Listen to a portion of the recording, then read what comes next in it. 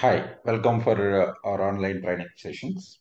In this session, I'm going to explain one important option which is provided by Oracle in Oracle Payroll.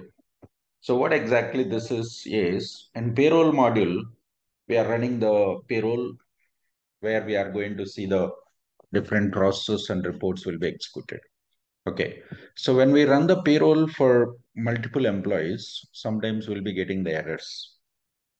Now, my client requirement is, let's say we are running the payroll for three employees. When we run the payroll for three employees out of three, one payroll, for one employee, we got an error. And client says that let's ignore that error and continue the procedure for next level for the remaining two employees. It means we want to go for rollback the errors and then we wanted to continue. So that type of requirement, if we have, then how we have to do that? Generally, we might have come across how to run the payroll, how to roll back. These are all options, right? So, but when it comes for this rollback errors, only the errors will be rolled back, and the successful records will go ahead with the next level. So now I'm going to take here US simplified payroll cycle. Let me take this. And I've already defined the payroll. There are three employees for this payroll. RTL payroll March 2023. And I'm going to say that I want to run the payroll for March period. What is the payroll name? RTL payroll. That's fine. Choose the period. For which period you would like to run the payroll? March 2023. How about the consolidation group? We are going to choose the consolidation group. RTL group here. And run type is regular. So we are running the payroll regular process here. EFT organization payment method. Electronic fund transfer. We have already defined standard RTL organization payment method that we wanted to continue here. And we'll go for submit the process. As usual, whenever we submit this payroll process, multiple reports and multiple processes will be executed. Like run validation report for payroll, verify payroll validation report, verify retroactive notification report, recalculate payroll for retroactive changes, and verify retroactive report. So these all are reports. These five are reports before we run actual payroll. This is actual payroll execution. But before that, these five reports will be executed, and we are supposed to complete this manual task saying that we verified that report and going ahead with the next one. Right. So now if we look at it's running here, validation report for the payroll, it's running, it's validating our payroll result. All 20 processes are very important when we are working in the real time. We must know each and every process, what exactly it will do it in our payroll flow. We must know it. If client says that I don't want 20, 20 processes, I just wanted to have the mandatory things, what we have to do is we should not use this payroll flow.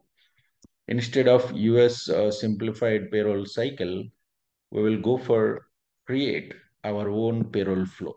We can also create custom payroll flows. Custom is nothing but new. There we can include whatever the processes and reports are required in the sequence order. But mandatory processes and reports, we are supposed to keep it like calculate payroll, archive periodic payroll result, gross to net report running, prepayments, right? EFT payments. This is all mandatory. Check payments, generate pay slips. Mandatory process and reports needs to be included. Remaining, if there are any optional process, we can go for eliminate if we are not interested to go ahead with that. Now it's been done, recalculated. Now we have to verify this retroactive report, and I'm going to say that it's marked as complete. Now the actual program is running, calculate payroll. This is the main program which is going to calculate our payroll, and it's a standard process. System is running this. Let's go for refresh. And what system is going to do is first it will verify how many employees are there for the payroll, whatever we have selected, and it is trying to run the payroll for those employees for this particular payroll period. Now look, let's go for refresh.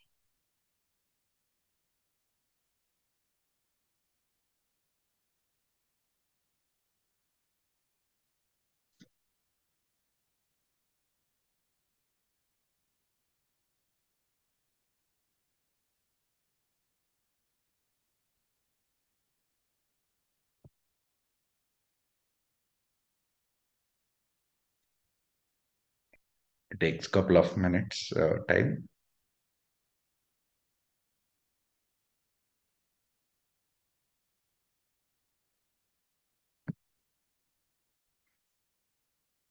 Now, if we look at here, the process one is completed with alerts. Now, this calculate payroll process has been completed with the alerts. Let me just go for click on this calculate payroll process. We'll come to know what's exactly the problem, and we'll come to know how many employees payroll system has tried to calculate, and which employees got errored out, which employees got successful. Now, system has picked three employees here. System has picked up three employees here. Out of three, two are success. For two employees, it's fine, success. But one employee, it's got failed.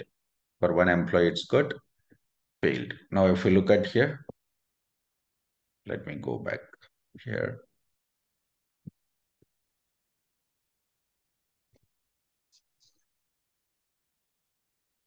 Now, if we look at here, for second employee, system is showing some error message. If we want to know what's the problem, of course, we can go through the employee name, then we'll come to know what is the issue here. And now what system is telling payroll calculation is the problem. Error was encountered when processing payroll relationship 6384. Nothing but that's our person number, payroll relationship number. And as the deduction information is not available for the employee. So it means you hired an employee, but for that employee, you might have assigned some tax reporting unit of that does not have the deduction information. Okay, so that could be the reason. That's the reason why it's got errored out. Now, what client is telling, let's ignore this particular errors and roll back this error and continue with the two employees. That's the requirement. So in that scenario, what we'll do is let's go back to our process. Once we come back to our process here, then go to task list option here,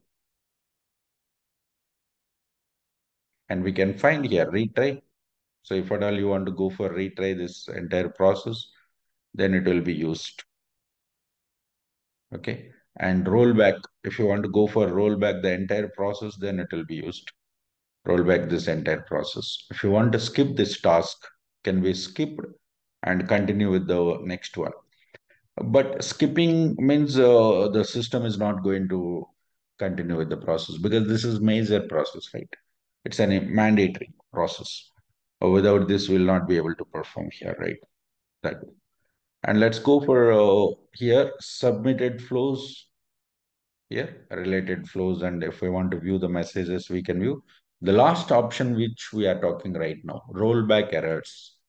Whatever the errors we got right now because of this process, those errors will be rolled back and it will continue with the next level. Because if the process is incomplete with a warning message or error message, we cannot continue to the next level. We cannot go to the next level here. Okay. So we are supposed to make it as a complete. So what I'm trying to do is let's roll back errors. Only errors will be rolled back. Whatever the records has got success, with that, it will continue to the next process. So that's one of the feature. So rollback means entire process will be rollback. Rollback error means it will roll back only the errors information. With successful records, it will go for continuation. So now the process is again submitted here.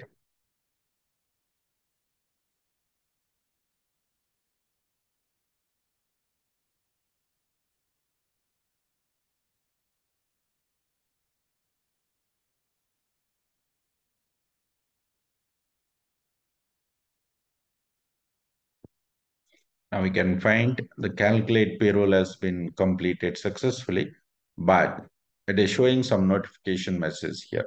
Some errors have been rolled back. If you want to see those details, you can view over here. You can view over here it is. Okay.